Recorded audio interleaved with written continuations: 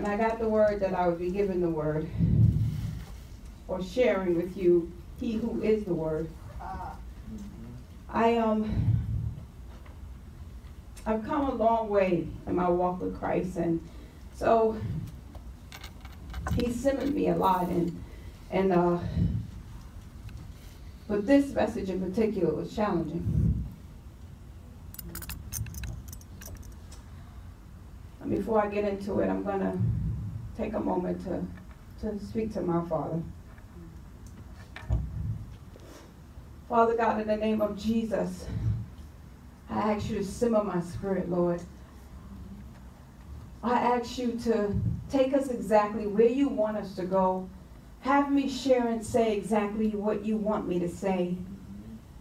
I don't know who else this message is for, Lord, but I know what it did through me. Father God, we thank you for everything you have already done. See, you're the beginning and the end. So you started with the end this morning. We just have to show up, as the man of God said. We just need to show up. Just be where he has called us to be, and you will do the rest.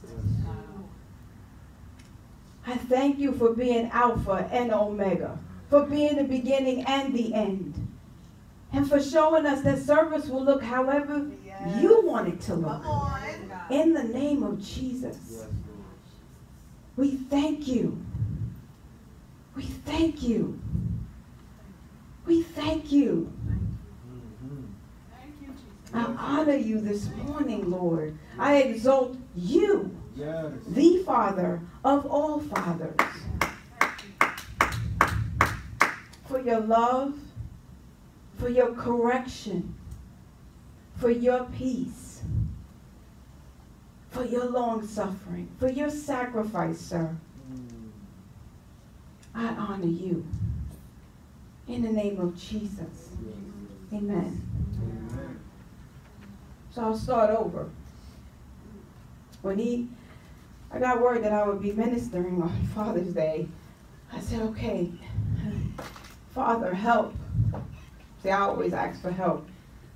This one, I said, I need you. Because I don't even know where to begin. And he said, I want you to share with them. Because you don't know who else is sitting amongst you that may have gone through what you have gone through. And I sat here on Thursday before Bible study. I was here earlier than normal.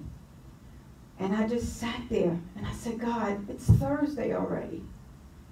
I haven't heard from you. And the Holy Spirit, the great teacher, as he would do, he said, you just wait. He said, I have a question for you. And I'm going to pose this question to each of you. I'm not going to ask you to answer it, but I'm going to share with you the question. And he said, what did the word Father mean to you when you were growing up?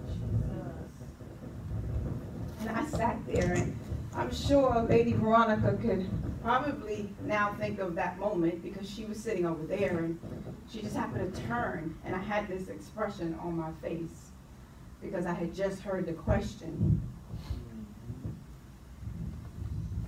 I'm going to answer that question for you. It meant selfishness. It meant inability to commit. It meant irresponsible. Incapable of loving. Dishonesty. It meant broken promises.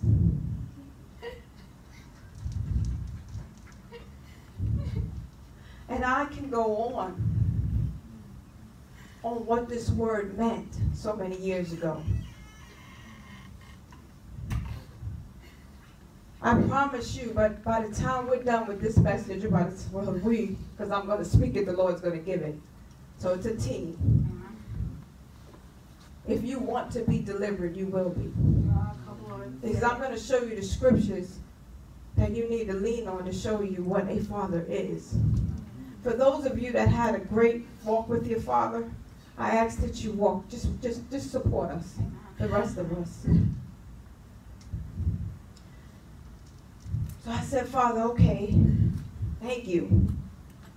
As I sit there with tears in my eyes, and I said, Father, I had to relearn what a father should look like.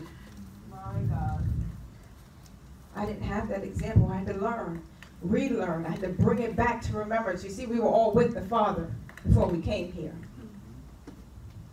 Okay, let me say that again. You are a spirit.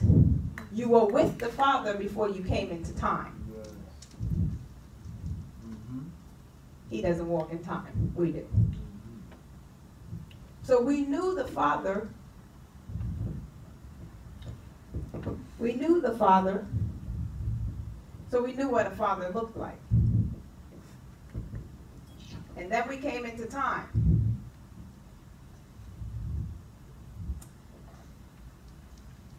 And for some of us, our natural father wasn't taught himself. And so here we are. For some of us, raise my hands, these issues lay dormant. They lay silent until someone causes it to rise. And you don't even know you're dealing with these challenges until someone or something, bless you, sir, triggers that emotion. My prayer is by the time we're done here, you'll have enough word in you that you'll be able to deal with those emotions. It has to stop here.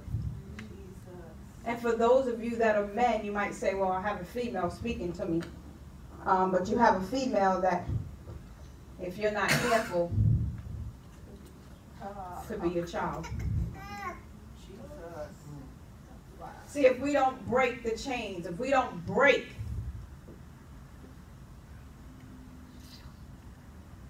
what occurred to us, they repeat itself. You can't do it in your strength. It was said a couple times already. You're not strong enough. I don't care how many pounds you lift. You're not strong enough. But God is strong enough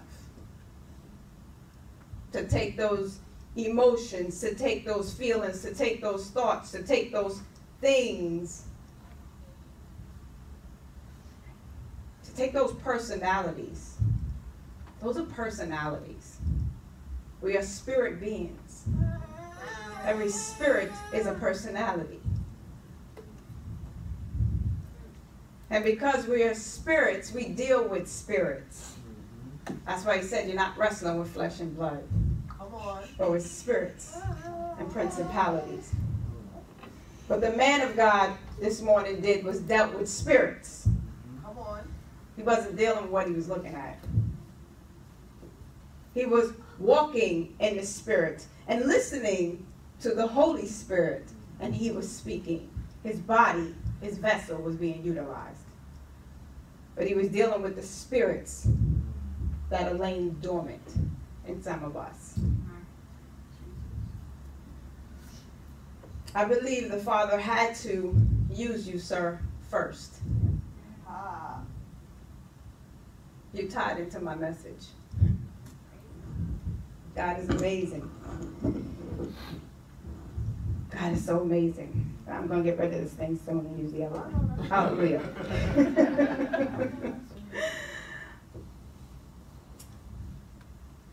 So, we're going to use the Word of God to replace some of those deep, rooted seeds that are either planted in you, by your thoughts, or planted by your parents. Particular father. See, for those of us that are females in here, father means a lot of things. Okay, I'm going to say that again. For those of us that are females, the father figure means a lot of things to us. Excuse me. I need a microphone.